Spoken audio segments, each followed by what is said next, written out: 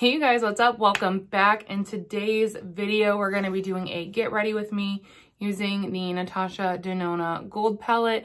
This is new to my collection, so I'll be chatting about how I was able to obtain it and creating this look with you all. If you're interested, be sure to stay tuned. If you're new here, don't forget to subscribe before you leave and make sure you ring the bell because I post every Monday, Tuesday, and Thursday, but I have been doing quite a few bonus uploads lately and I don't want you to miss that content. But yeah, let's go ahead and jump into the look. All right, so we're gonna start it like we usually do. I'm gonna go in with the Bobbi Brown Cream Shadow stick to kind of prime my eyes. Also, if you see a bunch of white stuff in my hair, it is dry shampoo. So I'm letting that cook while we film this. I've really been enjoying this, let's see, Real Techniques 300 brush. It's like short and dense to blend this out. It just does such a good job, and the brush itself is so soft. This is what I used to use for like my Fido cream shadow pots, so I don't know why I never thought to use it for this since they're both cream, but here we are, you guys. Here we are. Happens to the best of us. Then I'm going to just set this down with my Tati shade, which this ring is getting smaller. I am going to repress it. I'm going to attempt to do a dry repress. But since it has like all those shimmers in it, I'm not really sure how that is going to go. I might have to do like, you know, traditional with alcohol and stuff like that, but we'll see. The dogs are already all freaking fired up, driving me nuts. I feel like there had to be some shadow left in this, even though I put it in my color switch. Like, I feel like there is some brown going on here. I don't know. Whoops, be like that sometimes. Put this in the dirty brush pile after we're done. I am going to use the Natasha Denona gold palette today. And I'll tell you how we'll gold it here in a second. But, I'm just going to go in with a light layer of the shade here. So I've been kind of looking for this, I've been looking for this on Mercari for like months. And I wanted to get one that was in relatively good condition, but they weren't charging like $180 to $200 for it. And I finally found one. This one they had listed for $100, and I thought that was very reasonable considering the quality. It still looks almost brand new. It came in the box, everything. So I was really excited about that. I ended up using my purchase to pick it up because I did return my Pat McGrath palette and my Hourglass palette. So I still have that purchase left. Now I'm going to go in with this shade here and just use that on the lid just to deepen it up a smidge before I go in with the outer color. I thought about doing 2 different eyes for this, but I actually have to go somewhere after this, so. Yeah, see how nicely these are blending out? Like, so pretty. And these tones look really nice. I've used this one other time, and they honestly just look really good with like my blue eyes. Like, stunning. Now I'm going to go into this deep brown shade and just start to build that up in the outer corner there. Sorry if this is like a bit jumpy. Dogs are wilding out and they're not listening. Like, they wanted to be inside and now they want to play, but they don't want to play in the living room. They want to play right here where mom can see them. So I'm gonna do my best to kind of edit that out, but you know, if you've been here for a while, then you're probably kind of used to the dog noises that my content just comes with, so. Yep, not having any issues with this one either. We do have a bit of fallout onto whatever. Or some kick up in the pan, which doesn't bother me either. Yeah, overall, blending out really nicely. And I'm just using a tapping motion, and then at the end, I like windshield wiper over it just a bit. I think this one needs to be just like a smidge darker. Just a smidge. There we go. That looks really nice. Let's see. And now for, I think I might go in with this shade, kind of just with my finger, all over the lid, and see what it does. Ooh, really pretty. Oh, it has like a little bit more of a gold shift than I thought it was. It definitely looks more like brownie brown in the pan. I'm gonna get this eye with it as well. And then I think I might top with a bit of like one of those gold shades, just like to see if we can get sparkle. This is more of like a satin shimmer, I would describe it like that. Let's see here. Maybe let's use a little bit of this shade to top and see. It looks like one of our sparklier ones. Yeah, it is definitely, the formula is definitely like thinner. And I'm just gonna tap. Ooh, yeah. We getting that sparkle now, honey. Ooh, so pretty. I don't know if you guys can, I'll, of course, like zoom you in and hopefully you'll be able to see that. But yeah, the sparkle looks so pretty. It definitely elevated the look for sure. Oof. Yeah.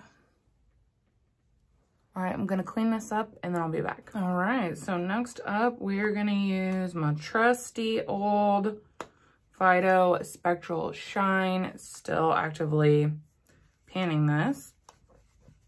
I'm filming this a little less than a week before my Project Pan update. So when I'm doing my makeup, usually the last week before that, I make sure that I'm using my panning products. Sometimes, even if that's the only time you've used it, like the whole time, you can still make a smidgen of progress. I'm also gonna go in with a little bit of the Tarte Poreless Putty Primer. I'm trying to do better about using this. It does a really nice job. I just kind of feel like I'm in a place where I'm like, yeah, I have pores. I don't give a fuck if you see them. But this is also like expensive, so I do want to try and get some use out of it before it goes off, because I mean, I have had it for a while. I want to say like a pretty significant amount of time. And then I'm just gonna use the Beauty Blender sample. After this sample, I only have one of them left, so I also kind of feel like it's one of those things where it's like, how could I not use it, you guys? Like, it's so close. Even though this shade is a bit deep for me, I would rather use it when I'm not, like, you know, going to work. So here we are. I am getting a pedicure today though, so my pedicure lady is gonna see it, but that'll be all right. I mean, she rubs my hairy legs, so. So I don't think she will care if my freaking face doesn't match the rest of my skin tone, you know? Because look how pale my neck's getting. 'Tis the season. Then I need to wash the sponge. I have been enjoying this sponge though. It was really nice. I wasn't sure how it would be. I whipped it out in another Get Ready With Me, which these Get Ready With Me's are going to be going up not in order, so. So yeah, I don't really, what a mess I am. So I opened this sponge and another Get Ready With Me because my other one was so dirty. And I've literally had this thing for like a year and never used it. So I pulled it out and I've actually been really pleasantly surprised with it. I wish I could recall now what brand it was, but alas, I cannot. But does a really good job. All right, going in with my Hourglass concealer. Still casually panning it. It's getting there. That's for Gauche d'un Jour, which is really exciting. It'll definitely be in November empty. That is so crazy, November. You guys, where the flip has the time gone? Can somebody tell me? Literally, this is why I just don't think time is like real. Especially since like I feel it just, the way that it goes by is just, I don't know, crazy when we get older because it goes faster.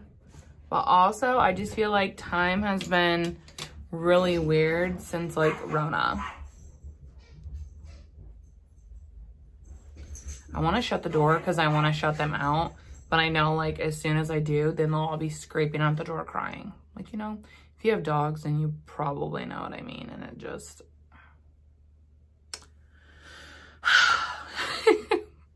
you know. I am going to use my... oh, wow. Trying to open it from the wrong side. My Tarte bronzer. This one is the Breezy one. And Ski Cellist. I don't know. But I'm really excited. Becca got this for me in our wish list swap like a while ago. And I haven't really tried it other than the first time. And I was like, okay, the tone works for me. But I haven't really had the chance to acquire my thoughts other than that. I really just wanted to test out the tone to make sure it was something that I would even like hang on to, you know? And the tone is really nice.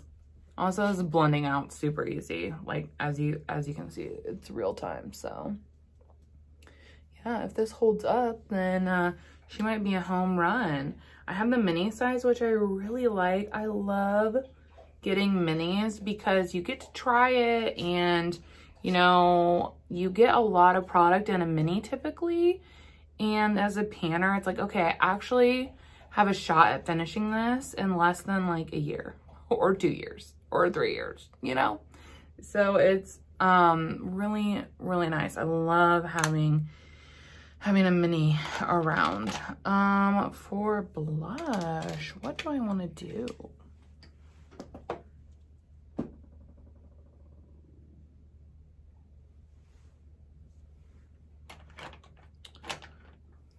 I think I'm gonna use my Go Play blush in the shade So Natural.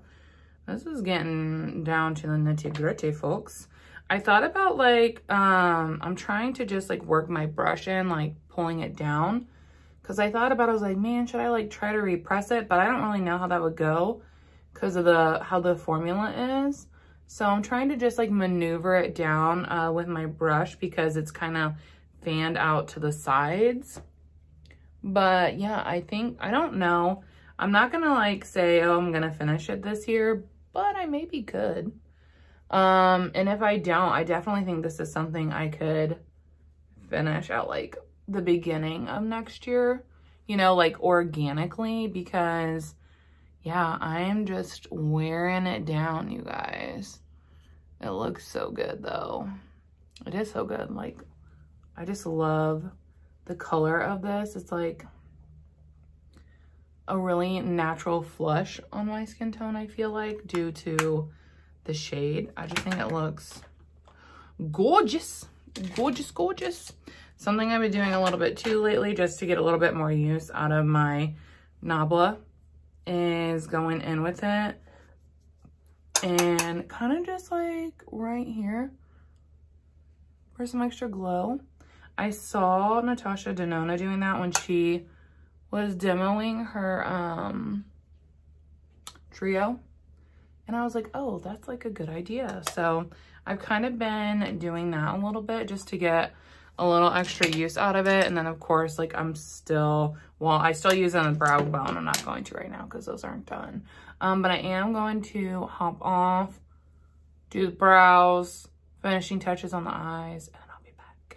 Of course, the whole time I was doing finishing touches, dogs were silent. Don't you just love that? But yeah, here is the finished look. I will zoom you guys in per usual. I really, really love how it came out. Like, this is actually the look that I did with the gold palette the first time I used it, but I loved it so much I wanted to do it again. You know when that happens? I used this dark shade to do the lower lash line as well, and yeah, I love how this look came out, you guys. I'm also really digging the tone of the bronzer, so I'm hopeful that it'll be, you know, long lasting and it'll be a home run, but of course I'll keep you all updated, whatnot. But yeah, I really love how this look came out. For my lips, I did use my Tarte Maracuja Juicy Lip. It's so painfully close to empty that I can't like not use it now. And I could get enough on my lips, but it's not pumping up anymore. So I might have to do some scraping, which is kind of annoying, but it is what it is. But yeah, if you enjoyed today's video, be sure to give it a thumbs up before you guys leave. As always, thank you all so much for watching, and I will see you all in the next video. Bye!